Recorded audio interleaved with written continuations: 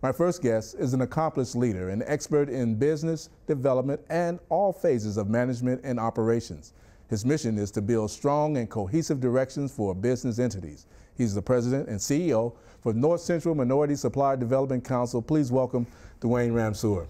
Thank you. Duane, how you doing, man? I'm doing good. Glad to be here. We get a chance to work a lot together behind the scenes and with and through the council. I want to thank you so much for involving my company and showing how it's all done. What is the North Central Minority Supply Development Council, and how important is this organization for building connections with corporations and business throughout the state? Well, first of all, thank you for having me here today. But our mission is to provide business development services to corporate members and certified minority companies to enhance their relationships and build business opportunities for those companies. Now, you've been at the helm for a few years now.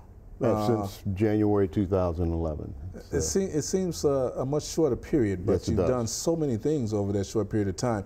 How has the minority business, I noticed that a report recently talked about minority businesses here in the state. How has it been effective in adding to the fabric of our economy here? Well, during 2013, in collaboration with the Humphrey School of Public Affairs, our board and I developed an impact study, and we want to determine what the impact of our minority businesses, in this case Minnesota, was on the economy. We were able to determine that $2 billion of impact in 1 year during 2011 is what the study determined, and we were very impressed, very surprised, but pleasantly surprised of that impact. And we want to grow that. $2 billion. That's $2.1 billion. Absolutely. $2.1 billion.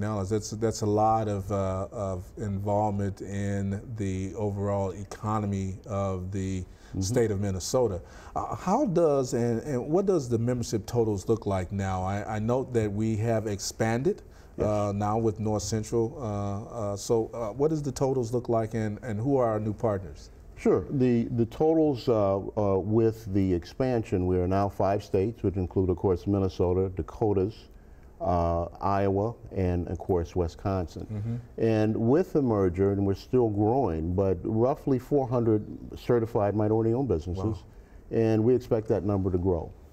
Now, you do a number of programs and procurement meetings, and what do some of those do to create and attract minority businesses to join with us? Great question, great number of questions. Well, one of the things that procurement meetings will do, and we have one almost every month, we have one coming up August 21st in collaboration with the leadership at Super Value. But these meetings allow certified minority businesses to network and to increase their businesses with the leadership, procurement leadership of these particular corporations. In addition, we have an annual, what we call MBOF, my Midwest Business Opportunity Fair, which is coming up September 24th, 25th, which is a typical business exchange that allows minority businesses throughout our region and corporations throughout our region and around the country to do business, to increase sales and profitability. Well, you know, through networking. The MBOFs are fantastic. Thank you. You have allowed us in Urban Mass Media Group to be one of your primary go-to people to film those programs each year. And I note that they have a lot of corporations that are involved. Who are some of our partners with NCMSDC? First of all, it's an honor to have Urban Media be part of our events. But some of our companies, some of our major companies that participate are Johnson Controls, Best Buy, Target, General Mills, 3M, and Cargill, just to mention a few.